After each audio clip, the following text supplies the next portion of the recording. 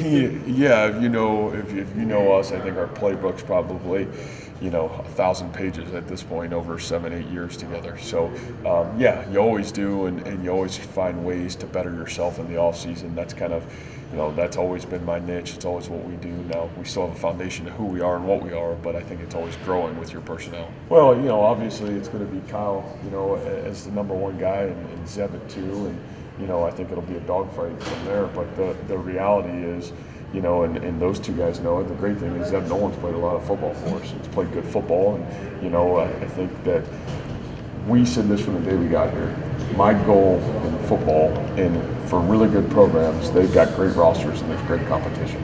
And so it may look like that today, but the reality of it is there's always competition. And Kyle would tell you that, Zeb would tell you that, and so would the rest of those guys on the roster right now. So, everything's fluid, everything's changing, but, certainly Kyle's earned the right to be the number one guy right now. Well, I mean, now he goes into spring practice, he has 15 practices as the guy, and I think that's really big.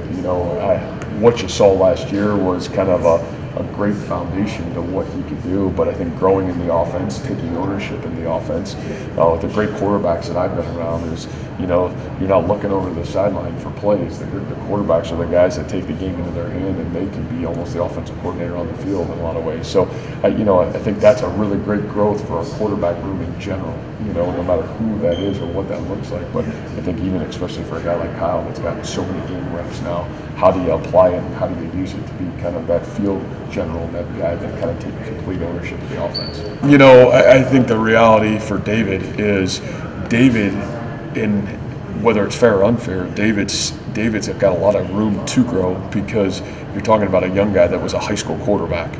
And you go back to that videotape, and I think David's growth will come a little bit as well with the offensive line's growth. The greatest challenge to this football team is, can this offensive line grow? And can this offensive line become what championship teams look like? And they have championship offensive lines.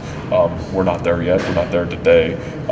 But there's a lot of room to work, and I think that it'll allow our running backs to grow. David, a lot of it is improvised. David, phenomenal athleticism and his ability to do things in space, but that natural running back skill set and talent, I don't know if we've got to see that yet, to be honest with you, because there's been a lot of improvising because of either scheme or because the lack of development. It's not right to say lack of development, but that offensive line just being young and not mature. And it's nice to have 4 or 5 guys back that have played on the offensive line, so you really hope that maturation process really starts to occur for this program. Well, I think really just settling in, and great for Lawrence White, got some really meaningful game reps through the season. Braxton Lewis got some great game reps. You obviously throw in Greg Eisworth, Keontae Jones, guys that have played game reps, maybe not all here, but have gotten meaningful reps. And so there's a lot of competition there. And then you throw in DeMonte Ruth and some of those other guys who can move around and play different positions. There's maybe as good a competition as well as with the D-line right now for meaningful game reps. Is in that secondary. Who's gonna play what position? Where do those guys sort themselves out? The great thing is we have options, and the great thing is there's certainly right now a lot of competition to figure that out. So I think the first thing we have to do is, as a team and as a defense, is figure out who's going to play where, and a lot of that is who can we count on, who can we trust, who gets the bulk of those reps and when. And I think that's our starting point right now.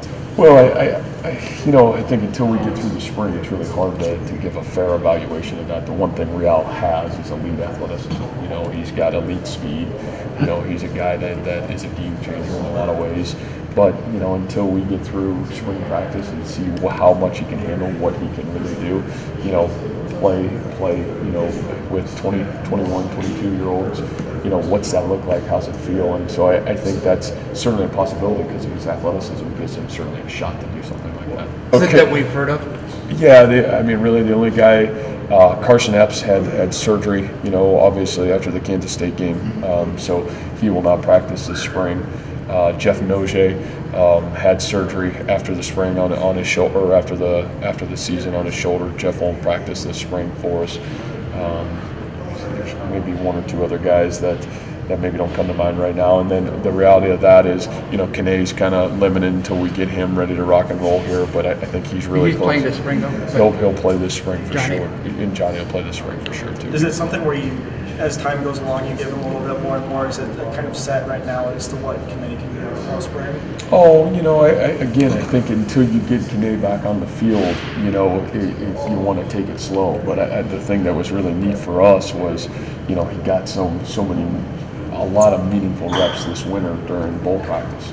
And I think the big thing for me is, we were really cautious even at that time of how much we gave him and how much we fed to him. And, now you're coming off a 9-week stretch of winter workouts where, he really pushed it. And again, I think you want to slow feed those reps back to him now as you bring them back. We don't want to go fast. We've dealt with this injury before, and I think to ask him to do everything right now is a really big mistake. And so, both physically and mentally. So I think we'll take it slow with him, but obviously he's a really special piece and somebody that can really help our football team be successful in a lot of different ways. Well, the neat thing for both those guys is, Matt Leo, he got so much.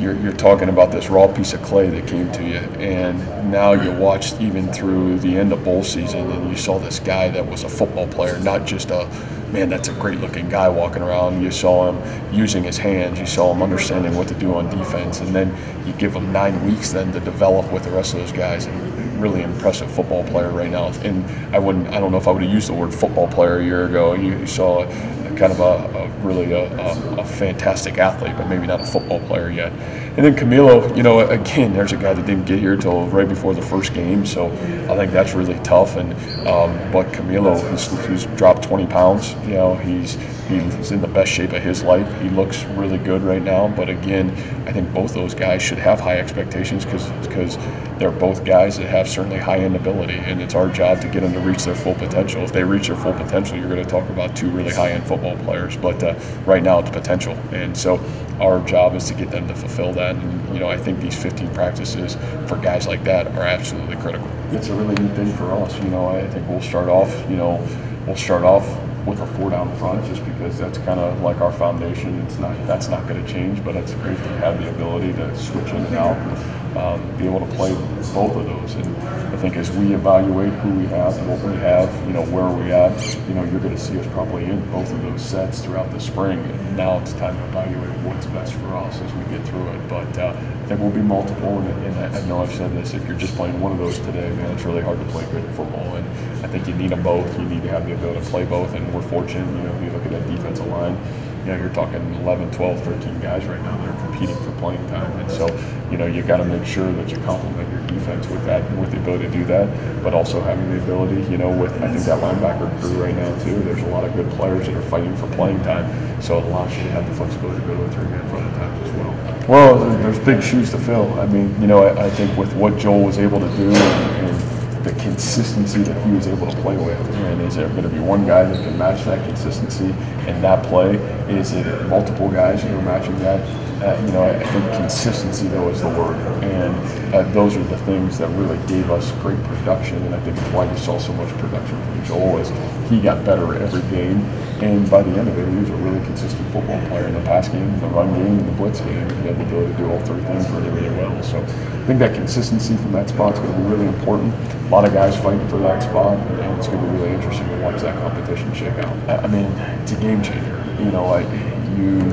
We've been down that road before where you had to have a high school kid come in June or July, and then have that guy go through the growing pains of confidence and kicking, and both from the kicking standpoint and the punting standpoint. But to get those 15 reps, and there'll be really good days and there'll be some really tough days. That's just the nature of the beast with a freshman, and especially in a spot like that that's so craft oriented. It's like golf, and you just need the reps, and you need to feel the pressure. You need to be involved with that, and to ask a kid to do that in June, July, and August, and then those first meaningful reps are the first time you step out in the Jack Trace Stadium.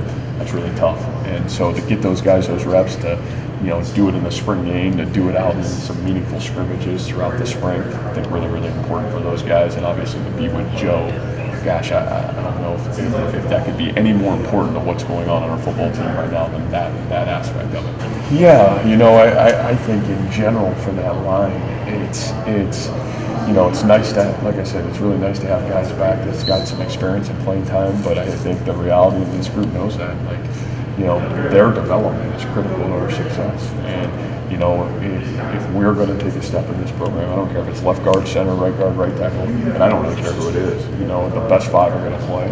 I think you've seen that from us, and I think right now it's a competition across the board. If I played O-line, boy, I'd be fired up to come out today because I know, no matter what position it is or where it's at across the line, I got a chance to go compete because I think that's highlighted right now with what our football program's at and what we're trying to do to accomplish.